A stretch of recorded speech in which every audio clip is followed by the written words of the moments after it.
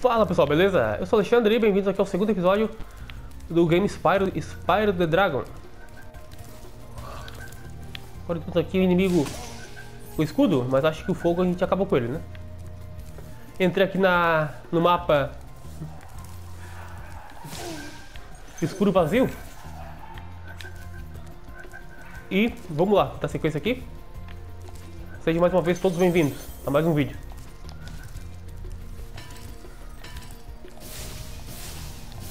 Bom, aqui tá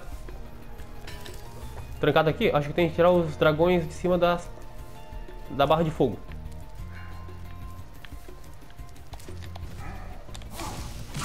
Opa, que isso?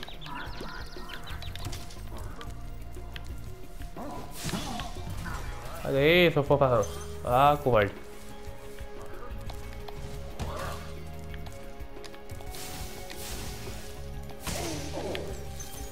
Eia, vamos lá.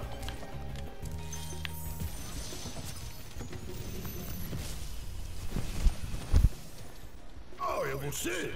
Eu não tinha certeza se você ia escapar daquelas criaturas irritantes. É claro que elas não me incomodariam, mas fica a dica. A armadura de metal delas resiste ao fogo, mas uma investida acaba com elas.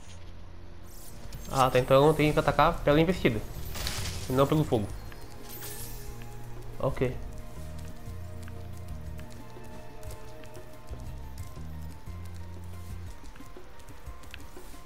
Não sabe o que será que é vida, sapo?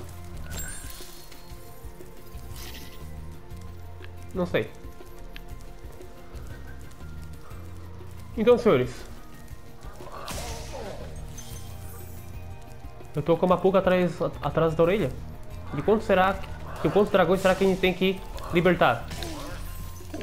Tipo, logicamente não é só 10, né, pessoal?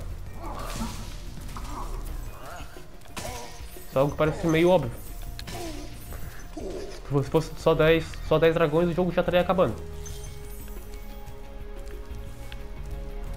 Será que é 10 por cenário?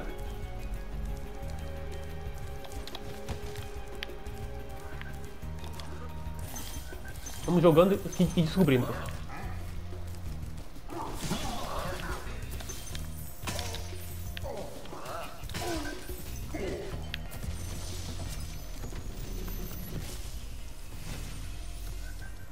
Inimigos grandes como esse Nork com a massa são imunes a investidas, mas um fogo rápido pode derrotar eles.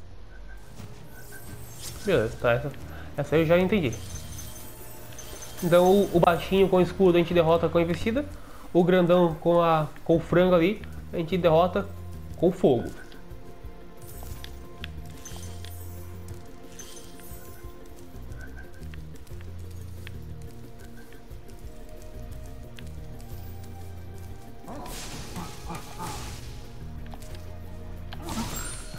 Beleza?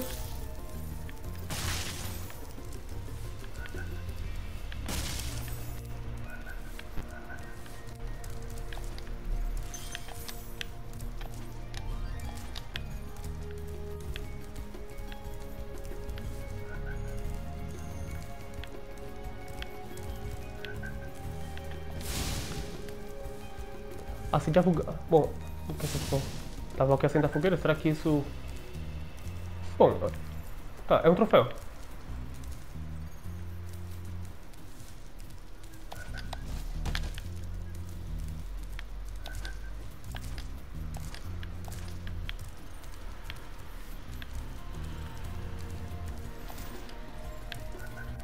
É, acho que pra cá não tem nada pra fazer, pessoal. Eu vou voltar lá pra aquela praça inicial, tá ligado? Opa, consegui, ó. Agora tem que ir pra lá. Tô ligado.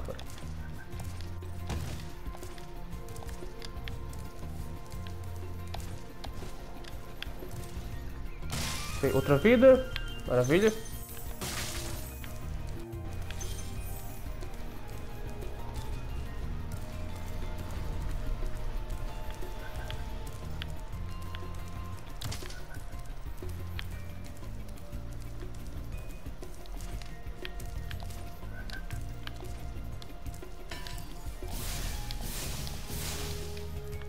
Bom, que eu acho que tem uma chave, né? Agora Bom, agora como que eu pego essa chave aqui? Isso que eu não tô conseguindo descobrir.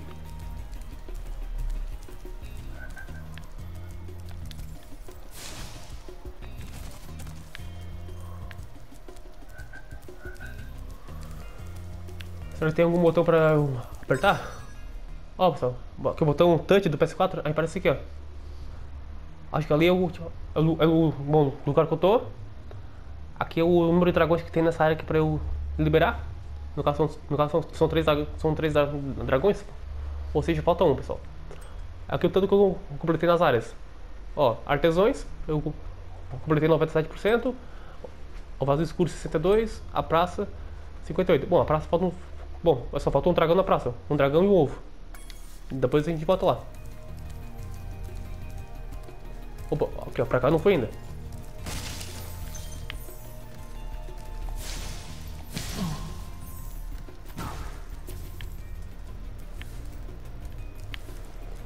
Pessoal, vamos interagir. Fala aí se você jogou o Spyro na época que o jogo foi na época que o jogo foi publicado. E se você jogou depois, enfim, fala qual é o seu jogo favorito. Vamos interagir.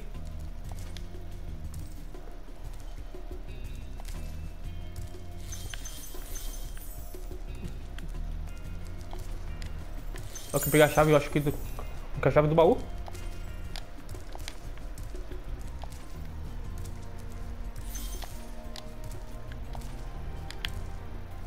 Vou lá libertar o nosso próximo dragão, né?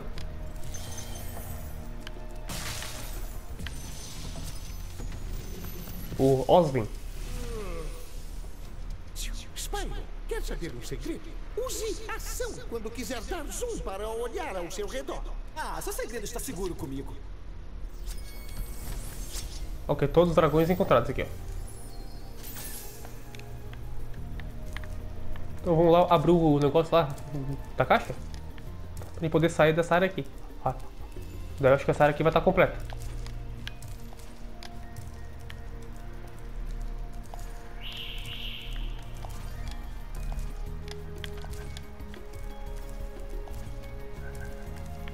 Cadê nossa caixa? Tá pra lá, ali em cima.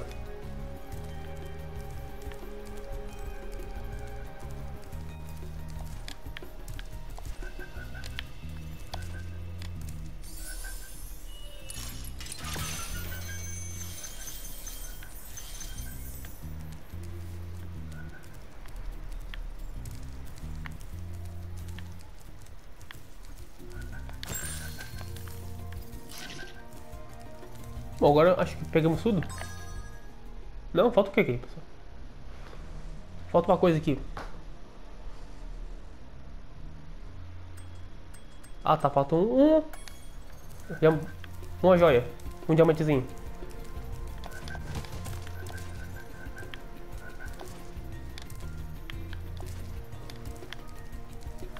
Bom, temos que encontrar. Onde será que está?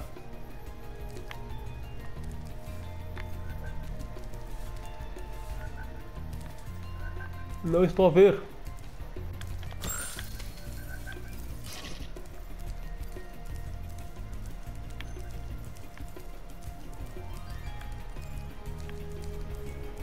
Bom, enquanto eu procuro aqui a joia que falta, você já pode, se você gostou do vídeo,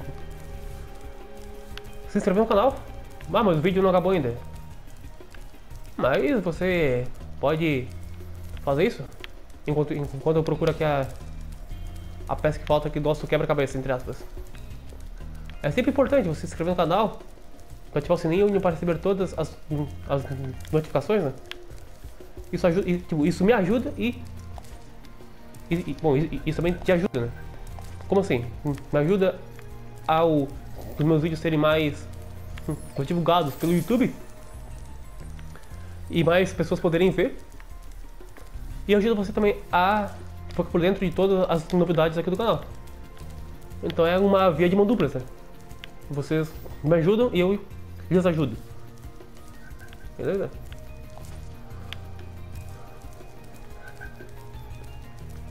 Bom, também é importante o like, né? Se você gostou do vídeo, ou o dislike, se o vídeo ficou ruim.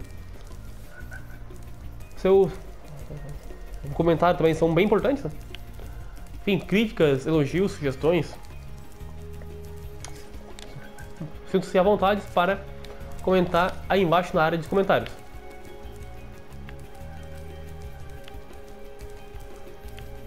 Isso faz com que o YouTube entenda que o vídeo está tendo engajamento. E quanto maior o engajamento do vídeo, maior o seu alcance.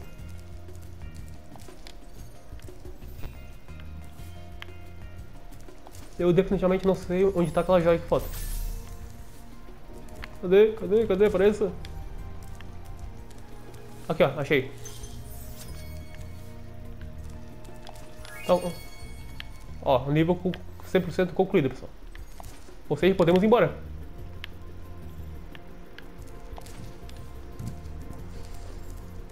Vamos embora daqui. Eu vou voltar pra praça para tentar completar o que falta lá na praça. Além de tentar, lógico, concluir o que falta também lá na parte do coisa, né? Que coisa? A fase inicial lá que a gente começou, que eu não sei o nome.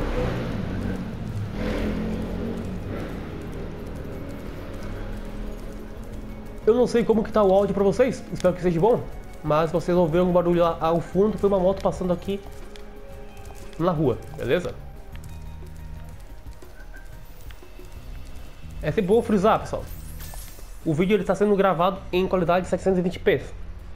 Mas ao upar pode ser que ele perca a qualidade, baixe para 360 ou 420.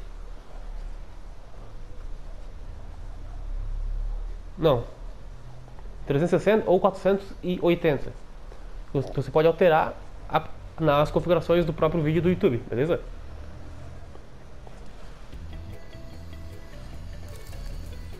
Então que voltamos aqui para a área dos artesãos. É isso? O nome? Esse aí voltamos pra cá. Aqui falta o quê? Falta 5 tesourinhos aqui, ó. Será que tá com eles aqui? Volta aqui. Vem cá.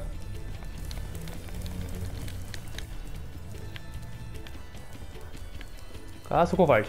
Ah, volta aqui.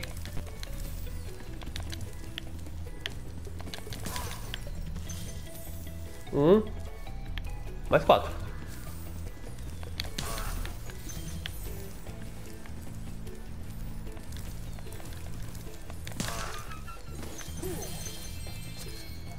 Sei. Ok, nível completo. Agora eu vou voltar lá pra praça pra completar o que falta na praça.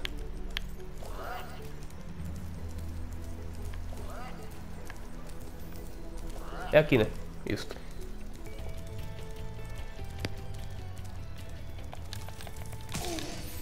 Oi. Não? Caminho errado. É do outro lado. Particularmente eu tô perdido aqui, pessoal. Pra mim é tudo igual isso aqui. Então não estranho se eu ficar perdido por um tempo aqui em algumas fases. É lá, ó.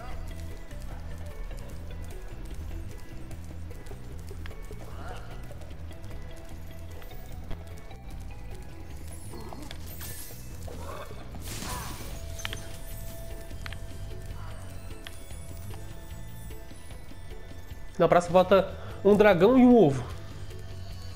Então vamos voltar pra lá pra concluir nossos objetivos.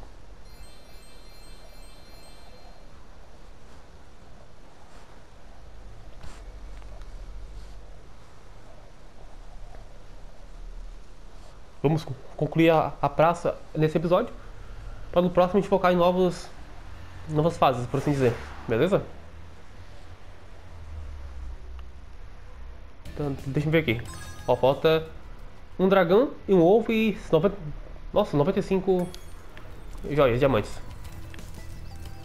Então vamos explorar tudo que temos direito aqui.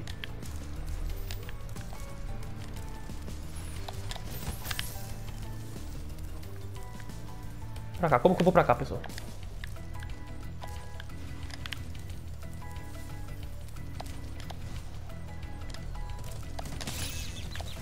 Opa, calma aí. Ah, tá. Tá, não entendi.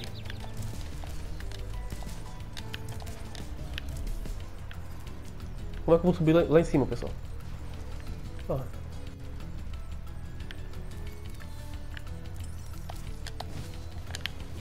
Ó, como que eu vou ali em cima ali, ó?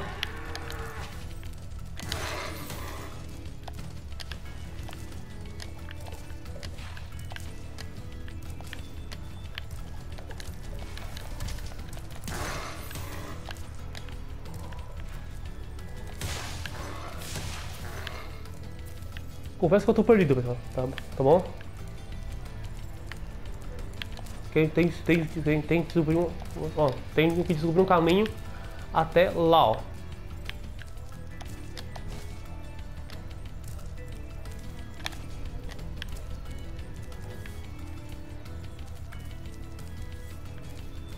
Tá, o caminho não é por aqui, pessoal. Será que por aqui?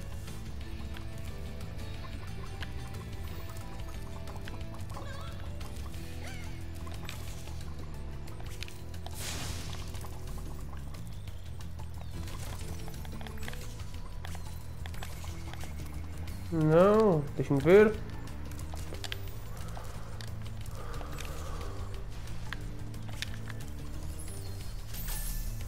Oi, Spyro. Deixa eu ver.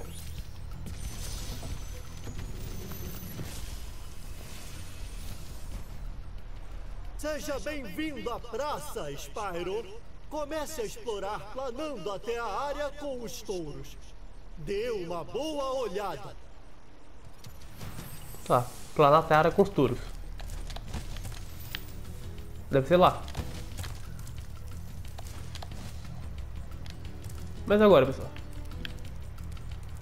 Cheguei aqui.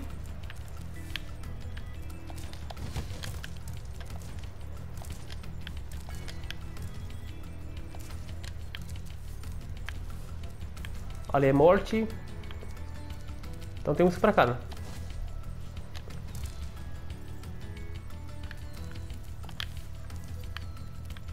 E agora? Agora a dúvida a dúvida que fica é agora. E agora? Eu vou lá falar com outro dragão, ver se tem algum recado pra mim. Oi, Spyro.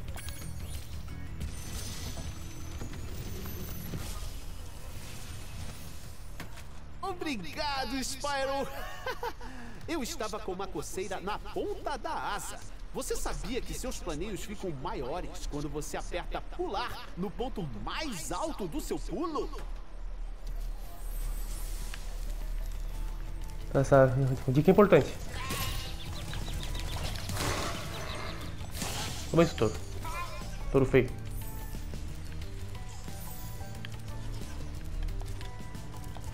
Então tá, deixa eu ver se eu entendi. Então, talvez eu possa usar isso aqui mais pra frente.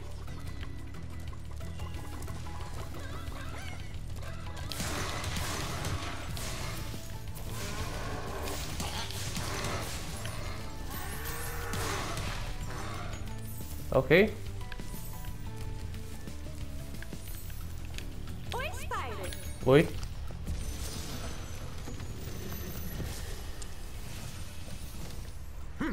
Spyro, você viu um homem vestido de azul correndo por aí? Não vi, cara. Quero ver mais, acho que eu não consigo chegar lá em cima.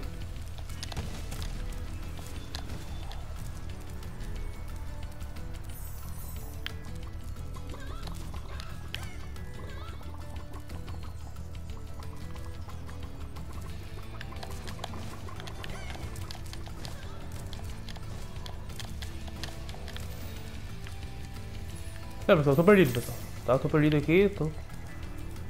Não sei o que fazer. Necessito ajuda.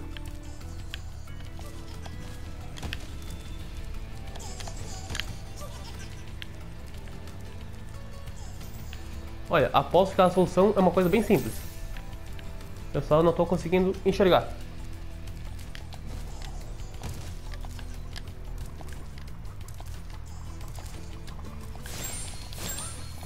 Que é uma galinha, não é, pessoal?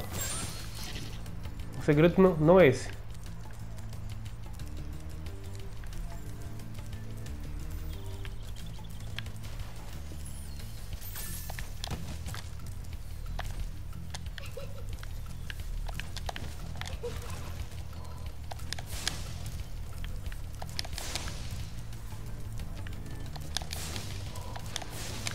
Não. Não consigo pular em cima da fonte aqui. Bom, então vou voltar pra casa. Acho que o caminho eu tenho que ir lá pelo começo da fase. Então eu vou voltar pra casa só pra poder voltar até a fase inicial aqui da praça. Tá ligado?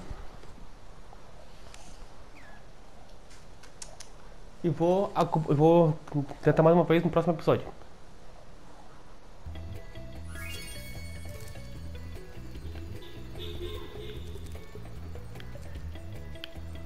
Então agora sim, vamos voltar pra lá. Só reforçando o pedido da sua inscrição. Pedindo aquele like, se não for pedir muito. E eu sou o Alexandre. Vou ficando por aqui. Muito obrigado por assistir mais um vídeo. Valeu, falou e até a próxima.